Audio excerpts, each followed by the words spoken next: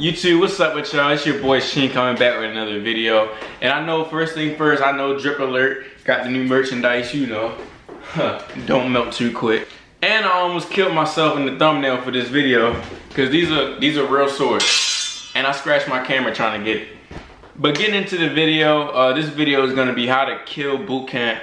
And it's gonna be premeditated, you know what I mean? We talking about it right now, we gonna get it done.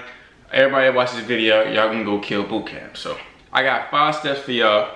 And the first one is you gotta do your part. So it's as far as like the physical training, like getting ready physically. If you don't know how to do that, I got a video on that too. You gotta get ready physically. You need to study your what's it called, the start guide, the depth material stuff that they give you. So that way, because you can rank up off of that. I'm pretty sure I talked about this in the video already, but you can rank up off of knowing your stuff, passing your depth test, the written portion and your first PRT. And then of course, you know, prepare about, you can watch my videos and a ton of other YouTubers videos just so you can know like what's going on. So number 2 is forget what everybody tell you. Listen, forget, I don't care if your recruiter told you, if somebody else on YouTube, don't try to take that fly under the radar method that everybody tell you do. Basically when you go to boot camp and you just try to, you know what I mean, you don't try to make no waves, you ain't trying to do none of that. Like, you really don't even want your RDCs to know who you are. Don't do all that, bro.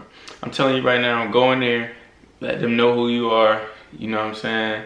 Take boot camp over. I ain't saying be cocky, be arrogant, be none of that, but I'm saying, like, if you want a position, like you want a job, go get that job. You want to be R-Prod, you want to be A-Rock, you want to be, I wouldn't be that mate, but if you want to be any of them jobs, go ahead and do that if that interests you. And I actually encourage you getting a job because you can also get promoted that way. Your RDCs can choose a certain amount of people to promote. So I got promoted for being one of the yeomans. And then even if you don't get promoted that way, you don't want to live being mediocre like that. It just sets up a lot of bad habits for you to have, you know, by you trying to fly under the radar, because you're going to take that into the fleet and you're going to be lazy and you're going to, you know what I'm saying? So just don't even do that. Just go in there and do what you need to do. And number 3, make sure y'all leave all y'all extra baggage back home. And when I say that, I mean, you go in there, leave. If you know you got an attitude problem, leave your attitude home. If you usually be in the shot kid, you know,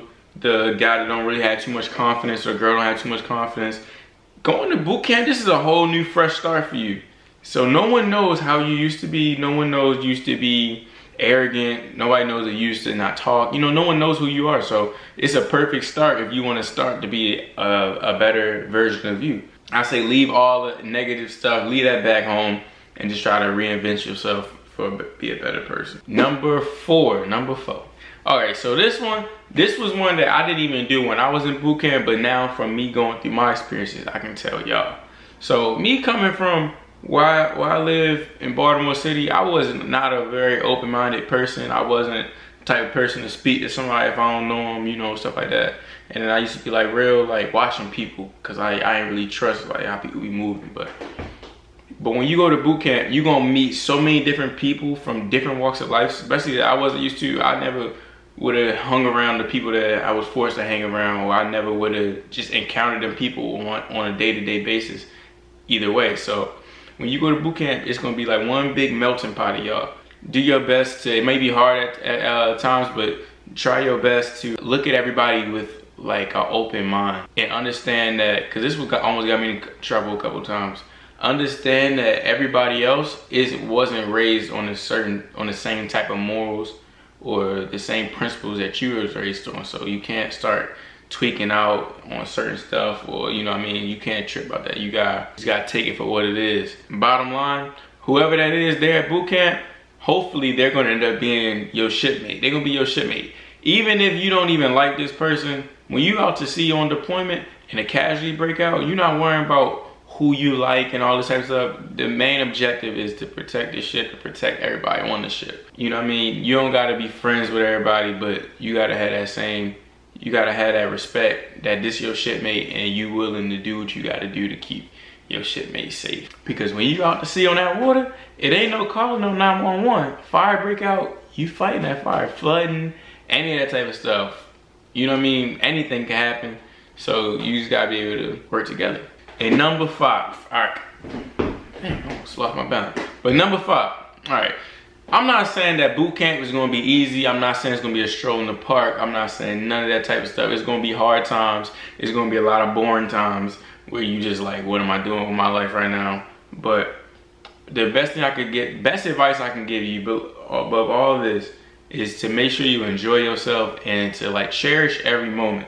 Because I can speak probably on behalf of most people that's in the actual fleet now. Boot camp, when you're going through it, boot camp is like, all right, this sucks. Like, I'm bored, like, you know what I mean? Or like, I really don't want to do this right now. But I'm telling you, like, when you look back, boot camp was, for me, boot camp was like so fun when I look back on it. Like, dang, it's almost like, you ever been in high school and you like, man, I just can't wait to graduate. You know what I'm saying? Then you look back like, dang, high school was kind of lit. That's almost how boot camp is. So you'll never get those same moments back. So make sure y'all cherish every moment you're in boot camp with. You know what I mean? All the people that you meet there, they're gonna be, well, not all of them, but you're gonna meet people there that's gonna be lifelong friends to you. Like, you know, shout out to, you know, the boot camp, the 132 gang, you feel me? Y'all know who y'all is. Evans, Cerruti, Steele, Lindsay. So, you know, just shout out to y'all. And these are lifelong people that you're gonna meet, and mostly people are gonna go into A school with you. Just enjoy yourself and don't stress too much. If you're watching this video, you're probably stressing already. Don't stress too much. You don't want to go in there all stressed out. I'm telling you, you're gonna be fine. You watched enough videos, you ready. I hope y'all stay official like a referee with a whistle. Make sure y'all get my Instagram and my social medias up there. Hit me up if you need a shirt. I got some more merchandise on the way. And like I said, stay official like a referee with a whistle. Let's